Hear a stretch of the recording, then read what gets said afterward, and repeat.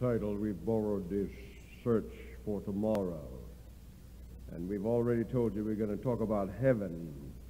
Is it fact or fiction? Is it a worthy objective or not, or just a medieval superstition? First of all, men have always believed in an afterlife. They've always believed in heaven. Those who have studied the history of the natural Americans know that the American Indian believed in the happy hunting ground, where if he had his favorite bow and arrow and horse, he could enjoy hunting without problems forever. I've had the privilege of going into the tomb of King Tut in Egypt, and I've seen the treasure taken out of that tomb. It included his favorite couch. It included his gods, furniture, chariots, boats, perfumes. And I understand that in that culture, in those days, often the favorite wife and servants would be buried with these important personages. In the Hindu faith, they believe in transmigration of the soul, that human beings come back in higher and lower forms, reincarnated. And so men have always believed in an afterlife. But I'm telling you tonight, only Christians have a real and valid hope. Christians know something about heaven. And the reason they know is that someone who lives there also lived here, and through inspiration has told us some things about heaven.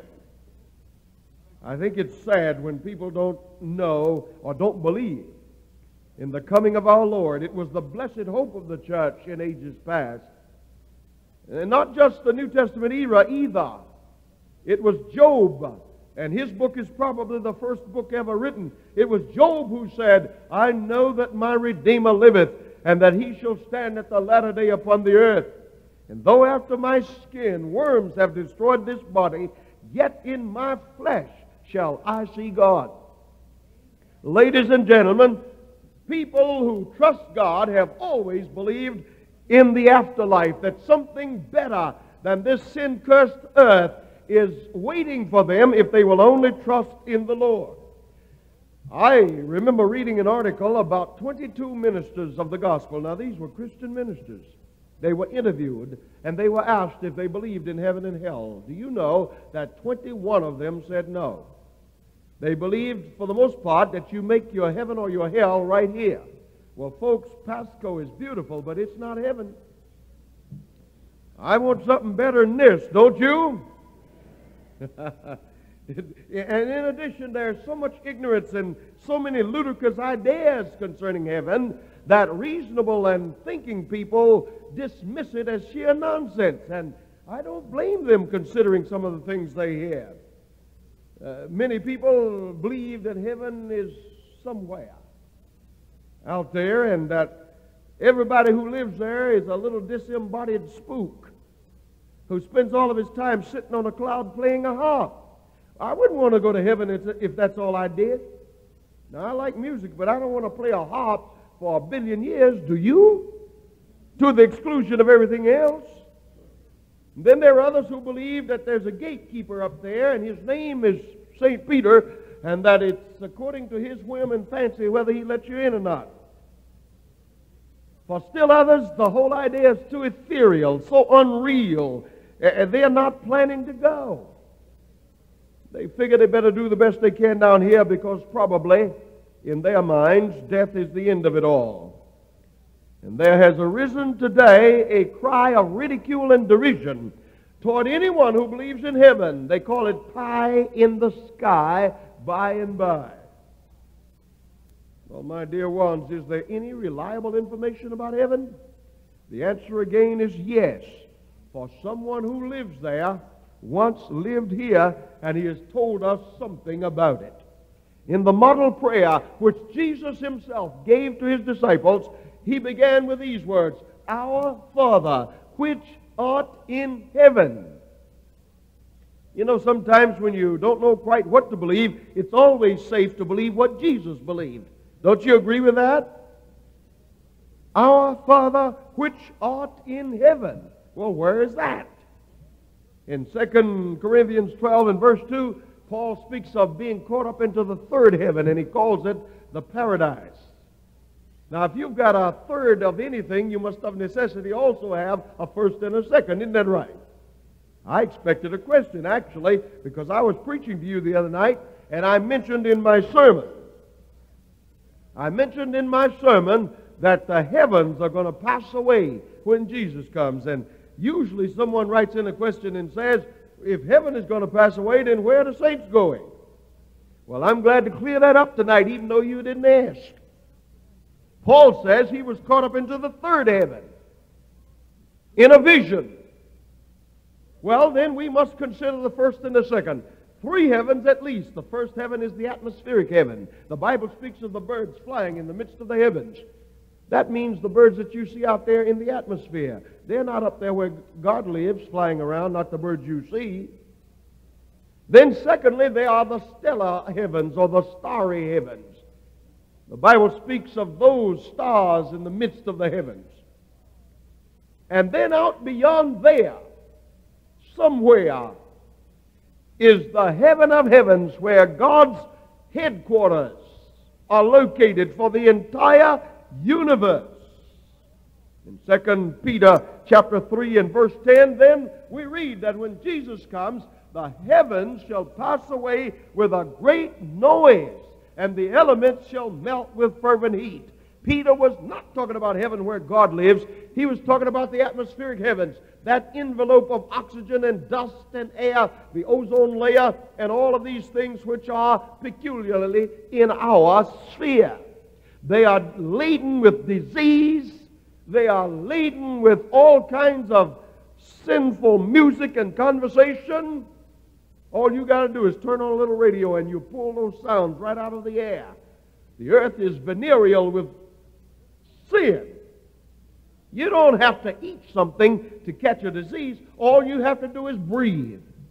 And the air is made of gases, and they are explosive gases. And the reason we are able to be sustained is the power of God. The Bible says by Him all things consist. That means they hang together. And when He's ready to come down here, the balance will be disturbed, and there's going to be a cataclysmic explosion, and the heavens shall pass away with a great noise. And yet there are some who say it's going to be a secret rapture. Incredible. In Revelation chapter 21, Jesus said He's going to make a new heaven and a new earth. And I'm so glad to hear that. But please don't miss the last part. Not just a new heaven, a new earth also. You see, God's original purpose has been temporarily thwarted. But if it were eternally thwarted, then the devil would have defeated God. God's purposes are going to be resumed. After sin has run its course, God's going to make a new earth right here. And Jesus said, the meek shall inherit what? The earth. That's right. And God's original plan for man will be carried out, and all of us may be there. New heaven and a new earth. Now let's see some things from the Bible concerning the heaven that we want to go to. In John 14, 1-3, Jesus said, let not your hearts be troubled. Ye believe in God, believe also in me. In my Father's house are many mansions. I go to prepare a place for you. And if I go and prepare a place for you, I will come again and receive you. There's another nail in the coffin of that error we exposed last night. Jesus said, I'm coming again. When He comes, He says, I'm coming to receive you. The saints are going with Him when He comes. And He said, I've gone to prepare a place for you. So heaven is a place, not a figment of man's imagination. I'm going to prepare a place for you. In Hebrews chapter 11 and verse 16, please write the text down, those who want to look these over, because I don't want to take too much time looking things up and reading them as we got a late start tonight. But in Hebrews 11 and verse 16, the Bible says, He hath prepared for them a city. So it's a place and it's a city which the Lord has gone to prepare.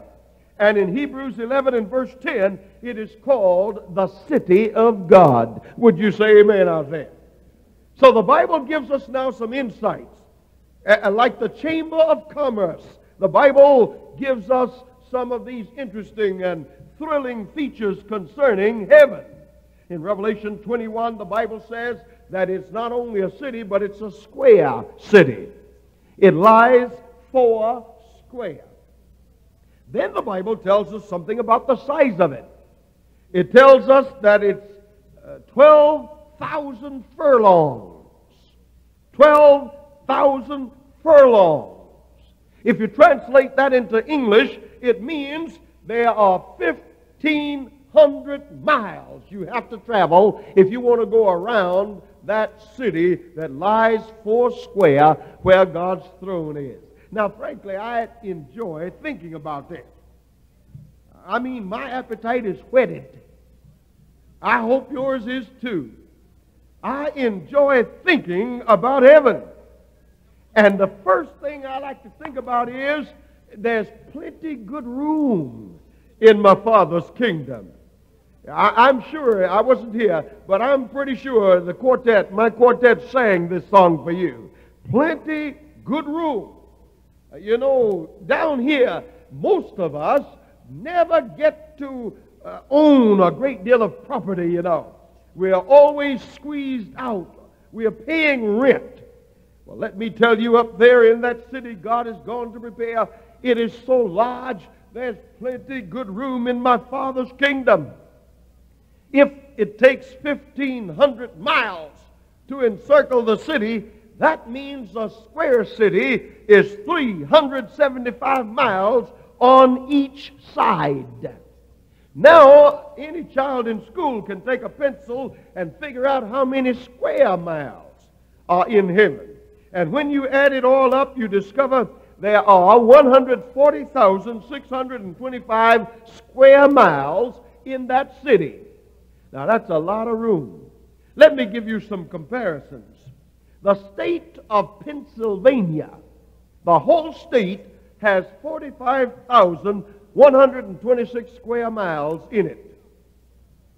That's the whole state. Then you say, well, what about New Jersey, a smaller state? 8,224 square miles. Then if you add in Maryland, where I live, 12,327 square miles, and then throw in the nation's capital, 70 square miles, you come up with a total, well, let's throw in one more. Let's put in Virginia with 42,627 square miles. When you add Virginia, Pennsylvania, Maryland, New Jersey, and the District of Columbia all together, you get 108,374 square miles. Heaven is 32,251 square miles bigger than all those states in the District of Columbia. I think you ought to say amen out there. Now, there are some large states in the South. Florida is a large state land-wise, having 58,560 square miles. And next to Florida is another large state, Georgia, with 58,816 square miles. And when you add those together, when you add all of those together, you come up with a large land territory. But heaven is 23,000 square miles bigger than Georgia and Florida. And one man who was doing a little figuring with his calculator said, it's big enough to hold 39 billion people. There are less than 5 billion people on earth now. I think you would agree, therefore, there's plenty good room in our Father's kingdom. Would you say amen? Not only do we have all that room, but there are a lot of things down here taking up space that we're not going to need in heaven. We're not going to need any cemeteries in heaven. Not going to need any hospitals in heaven taking up space. We're not going to need any penitentiaries and jails in heaven taking up space. We're not going to have a lot of things up there that we have down here, because the curse of sin will be removed forever. Plenty good room in my Father's kingdom. Not only that, but we're not going to need ranches in heaven, because they're not going to kill any cattle and sheep up there. The farm that is needed to feed everybody who is saved is one tree. It's called a tree of life. And the Bible says it bears 12 manner of fruit. And every month a new kind of fruit. And those who eat of it will live forever and cannot die. So you don't need a lot of farm space in heaven. And then you add to that the fact that one river is the water supply. It's called the water of life. Oh, ladies and gentlemen, it's interesting just to think about it. Don't you agree? Now, all cities on earth have their interesting points. If you come to the nation's capital today, you would probably want to see a lot of things. You'd want to see the White House. You'd want to see the Congress, the Capitol, that is. You would want to see the Smithsonian Institute, and they've got a new air space museum. Believe me, if you go, you want to see that. You'll want to see Arlington Cemetery, and the newest attraction just dedicated on this past Sabbath was a memorial to the veterans of Vietnam. Every city has its interesting points. When I landed out here and looked around, it's so pretty. I asked the pastor, what are the interesting points here in Pasco? And he told me about an Indian monument or memorial or something like that. Then you got the Columbia River and beautiful bridges crossing over and all that sort of thing. Every city has its points of interest. Well, I want to tell you, heaven is no different. There is a text in the Bible that I don't know how to interpret, to be honest with you. We've already read that each wall is 375 miles long and the city lies 4 square. Now, the Bible says in Revelation 21 and verse 16 that the length and the breadth and the height of the city are equal. Could it mean that there are some skyscrapers up there 375 miles tall? If so, I want an apartment on the top floor. I don't mind telling you that tonight. But I will tell you, I have read books trying to figure out what Bible scholars think that means. And I think the consensus is that it simply means the city is well proportioned, perfect in its shape, in its size, in its balance, in everything. But then the Bible goes on to tell us in Revelation 21 that there are 12 foundations to the city. The city sits on foundations that are precious stones, tier upon tier of precious stones. And altogether, they have the appearance of a rainbow. You read that in verse 19 of Revelation 21. And you know what? After you think and imagine, the Bible says, I have not seen, nor ear heard, neither hath entered the heart of man the things God has gone to prepare for those that love him. But then we learn there's a wall around the city. And the Bible says that wall is 144 cubits high. In the Bible, a cubit is about 18 inches. And now, if a cubit is roughly 18 inches, that means that each wall is roughly 216 feet tall. Now, the Bible says those walls are not only 216 feet high, but they are of transparent jasper. Now, transparent means you can see through them. You see, my glasses are transparent. Then you've got something like this Bible, which is opaque. You can't see through it. Then you've got something like a piece of paper that allows light to come through. That's translucent. But the walls of the city are transparent. Can you imagine these tall walls? And yet you can see through them. When the holy city comes down to earth and the wicked surrounded, about to be destroyed with flame, they will look through the walls and see what they missed.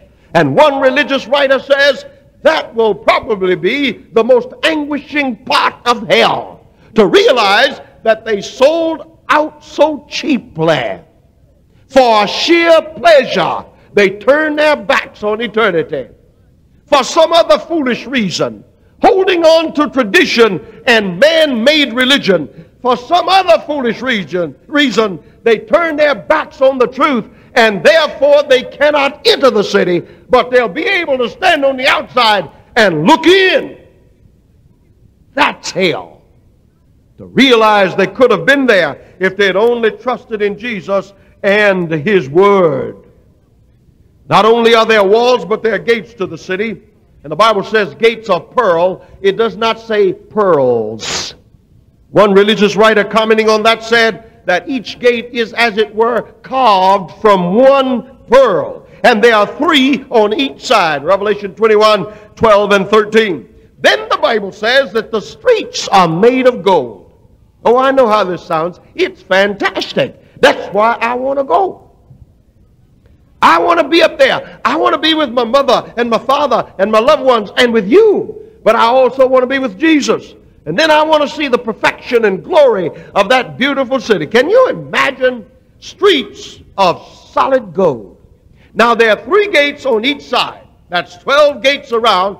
And these gates are connected by streets that form a grid over the entire city, and each street 375 miles long.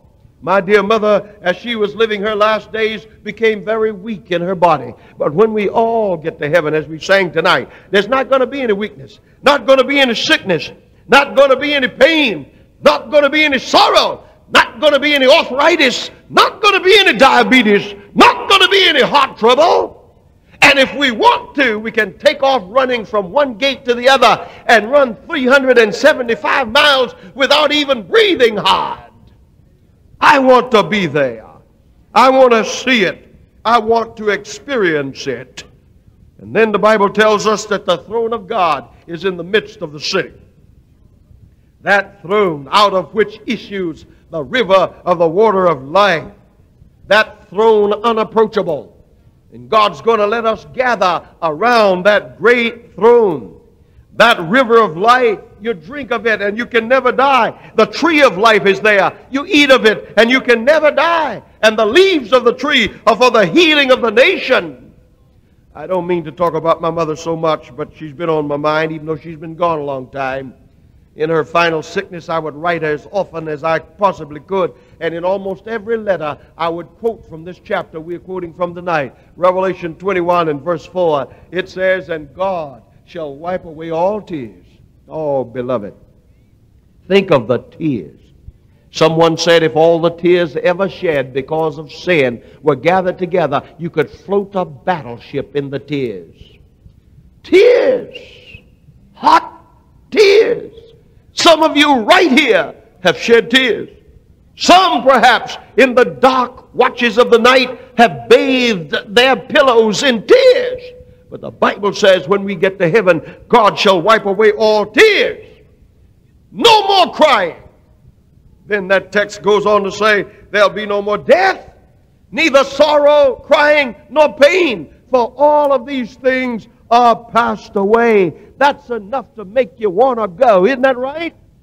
The Lord has held out the most beautiful incentive so that all who serve Him will serve Him and then be recompensed by His hand. It's all for you and for me.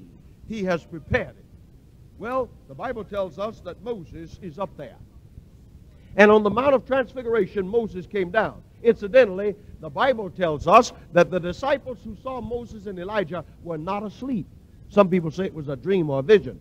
But it is written in the Scripture that they were awake. They were not asleep. Moses and Elijah came down. Do you know how long Moses had been dead and raised? Over 1,500 years when Jesus was in the Mount of Transfiguration. Can you imagine a man 1,500 years old, and when he came down, he wasn't all bent over and walking on a stick. He was as he was when he lived, his natural force unabated. He had power and youth and eternity in his bones. And with him came Elijah. You know how long he had been dead? I'm sorry. How long he had been translated? 900 years. One of them been gone 1,500 years. The other had been gone 900 years. And yet they came down and talked with Jesus on the Mount of Transfiguration. And the disciples saw them. They were not decrepit and all wrinkled out. They were wearing the bloom of eternal youth. That's what heaven holds for us. Then the Bible says, when we get up there, we will not remember the former things. Now, all you've got to do is just think, and you can think of sorrows and heartaches and funerals and wars. You can think of such tragic things that plague your life and take away your laughter. There are some whose husbands are abusive and they're drunkards and they put their fists into the delicate bosoms of the wives. And the wives are so discreet they can't tell anybody. And they just bear it year in and year out. Well, when we get to heaven, that's all over and you won't even be able to remember it. That's what I love. God's going to erase negativism from our minds. The Bible says they won't be remembered. I like that. The scars will be gone. Nothing but joy up there in my Father's house, the gospel song says.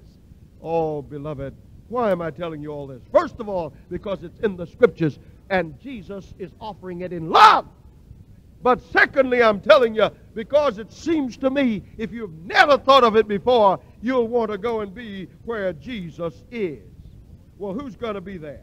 I'm going to read a couple of these, and then we're going to go to the screen, and we will finish on time. In the book of Revelation, chapter 7, and the 9th verse, this is what the Bible says. Listen, Revelation 7 and verse 9. I read, "After this I beheld, and lo, a great multitude, which no man could number, of all nations and kindreds and people and tongues, stood before the throne and before the Lamb, clothed with white robes and palms in their hands." So there's going to be a large crowd there. You know, somebody wrote me the other night about the 144,000. And we don't know all that God intends us to know about the 144,000 yet, because He didn't see fit to put it in here. And then there's some who wonder if that's all that's going to be there. I'm happy to tell you there's going to be a number. And incidentally, that's what he's discussing right here. And he said, after this, after I saw those folk, I saw another crowd, which no man could number, an innumerable host. So many people, you can't even count them. Now, I'm going to be honest with you. I'm not too much concerned about which group I'm in. All I want to do is be there. What about you? Now, maybe it would be the greatest honor of all to be in the 144,000. But I'll take heaven any way I can get it. I just want to be in heaven with Jesus and with loved ones. So those innumerable will be there, of every nation, kindred, tongue, and people. You know, nationalism has turned people against each other. And they are hatreds that are palpable. But I can tell you, as one who travels around this world, that wherever I go and find God's people, I found my own people. I have embraced in the altiplano my brothers and sisters, and we couldn't even speak the same language. I remember being in a South American country, and a young high school student followed me out of the classroom. He couldn't understand anything I said, and he made a sign, and he touched me on my chest, and then touched himself and pointed toward heaven and said, "We'll be able to understand one another up there." Oh, I said, thank God, yes, we will. And there we stood with our arms around each other, brothers in Christ Jesus, of every nation, kindred, tongue, and people, of every race under the sun, black men and white men, red men and yellow men and brown men, brothers in God's kingdom together, to live together throughout the ceaseless ages of eternity. Who is going to be there? Revelation 22:14 says, "Blessed are they that do His commandments, that they may have a right to the tree of life, and may enter in through the gates into the city." Those who go are going to be obedient to God's law. Well, having told you that, let me tell you who's not going to be there. The Bible tells us in the book of Galatians, St. Paul writing, and he said in Galatians chapter 5 and verse 19, these words, "Now the works of the flesh are manifest, which are these: adultery," listen now, adultery, fornication, that's moral uncleanness. It's more than violating the marriage vow. It has to do not only with the overt acts of filth, but loving it and reading about it and watching the pictures, these salacious magazines, those whose minds are corrupted. The Bible says adultery, fornication, uncleanness, lasciviousness. I asked someone one day, what does that word mean? He said, that's old folk who chase after young women. Minds all fouled up. Lasciviousness, idolatry, witchcraft. Don't miss that when we were talking about it last night. Witchcraft, hatred. You know, the most unreasonable sin of all is hatred. Folk hate folk they don't even know. And hate them for stupid reasons. Hate them for reasons that people can't even help. Hatred, variance, emulations, wrath, strife, seditions, envyings, murders, drunkenness, revelings. Don't miss that one either. Those who revel are those who got to always be at some party. Always having a big time. The Bible says, and such like of the which I tell you before, as I have told you in time past, that they which do such things shall not inherit the kingdom of heaven. Might as well disabuse our minds of the idea that we can do all these dumb things and go to heaven too. You can't have it both ways. So that's who's not going to be there. In Revelation chapter 21 and verse 27, the Bible says, there shall no wise enter into it anything that defileth, neither whatsoever worketh abomination or maketh a lie.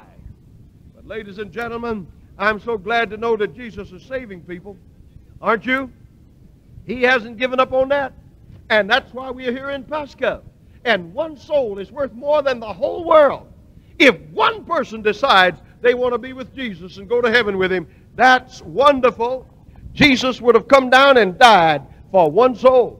I'm going to ask that the lights go off now, and let's conclude our message on the screen as briefly or as quickly as we possibly can. We're talking about heaven tonight, but before we get there, there's a judgment to see who is fit to go. In Romans 2 and verse 3, the Bible says, and thinkest thou this, O man, that thou shalt escape the judgment of God? Every one of us must give account for the deeds done in our body. And the Bible teaches us in James chapter 2 and verse 12, we're going to be judged by God's law. Would you say amen out there? Now Peter said in 2 Peter 3, the heavens shall pass away with a great noise, and the elements shall melt with fervent heat. Nevertheless, we, according to his promise, look for new heavens and a new earth, wherein dwelleth righteousness. So we must begin with the coming of Jesus. That's when the heavens will explode. That's when the earth will be thrown out of her natural order. That's when there will be an earthquake such as never was. That's when some will be running in terror while others are rejoicing to see Jesus come. Which group do you want to be in? I don't want to be scared to see Jesus. I want to be his friend now so that when he comes, I will behold him as a friend. I want to be in that blood-washed army that shall go home to God's kingdom. The Bible says John saw the holy city. Ladies and gentlemen, an artist simply makes a representation. Nobody can paint heaven. If they did their best, it's better than that. You imagine your best, it's better than that. But this is simply a representation. In vision, John saw that beautiful city, four square, with those 216-foot walls of transparent jasper. And inside that city, the very throne of God. One day, however, God's going to welcome the saints home. It's in the Scriptures. One day, that blood-washed army shall mount the skies, that innumerable host, and they are going home to be with Jesus. And the gates shall be flung open wide, and the saints are going to go marching in. As the old Negro spiritual says, I want to be in that number when the saints go marching in. And Jesus is going to personally welcome his people home. And ladies and gentlemen, it's not far off now. Signs that show his coming near are fast fulfilling year by year. This world can't last much longer. Billy Graham's wife is reported to have said, if the Lord doesn't soon come and put an end to this mess, he will have to apologize for destroying Sodom and Gomorrah. That's how bad it is today. Soon and very soon, we're going home to be with God. These are just representations. the streets of gold, the river of water of life, the beautiful mansions God has gone to prepare. God says He wants to welcome us home, and we have the privilege of being with Jesus there. But even then, I have not seen nor ear heard. You can't even imagine how wonderful it's going to be. Sometimes when I'm driving along the road by myself, I just sit behind the wheel for long periods of time, trying to imagine what it's going to be like not to have another pain or another problem forever. Have you ever thought about that? What's it going to be like never to hear sad news again? Never to have your phone ring at 3 o'clock in the morning and you know when you pick it up there's trouble on the other end. Never have to say goodbye to a loved one again. Never. I'm tired of funerals. I try to imagine what it's going to be like. And the eyes of the blind shall be opened, and the ears of the deaf shall be unstopped, the Bible says. Then shall the lame man leap as in heart, and the tongue of the dumb shall sing, for in the wilderness shall waters break out, and God shall wipe away all tears. Oh, folk, you ought to say amen to that. This world is a world of sorrow, a world of tears. All you have to do is turn on the news, and it's just trouble everywhere. But God shall wipe away all tears, and there shall be no more death, neither sorrow nor crying, neither shall there be any more pain. And the throne of God will be in the midst of the city, and the tree of life with 2 trunks, one on each side of the river of life, bearing 12 manner of fruit, and those who eat of it shall never die. But then the Lord said, I'm going to create a new heaven and new earth, and they shall build houses and inhabit them. They shall plant vineyards and eat the fruit thereof. In case you didn't get it when I mentioned it earlier, let me tell you now in closing, we're not going to stay up there in heaven forever and ever and ever and ever. Heaven is coming down to earth. You see, God's plan is going to be resumed down here. John said, I saw the holy city, New Jerusalem, coming down from God out of heaven, prepared as a bride adorned for her husband. And when we get back down here to earth, we're going to have day and night again. Up in heaven, there's no night. But when the holy city comes down, things will continue as God intended them when He created this world. And there are going to be animals down here. And the Bible says the wolf shall dwell with the lamb, and the leopard shall lie down with the kid, and the calf, and the young lion, and the fatling together, and a little child shall lead them. I was in a car driving through Kruger National Park. And as long as you keep your windows up, you can drive right amongst the wild animals. And I remember a lion being as close to me, closer than that pulpit desk. And I remember how I felt when I looked into the eyes of that bull lion. Oh, but the day is going to come when a little child can catch a lion by its mane and lead it down the street as a playmate. Oh, God's got wonderful things prepared for His people. Would you say amen out there? And then the Bible says, they shall not hurt nor destroy. Thank God.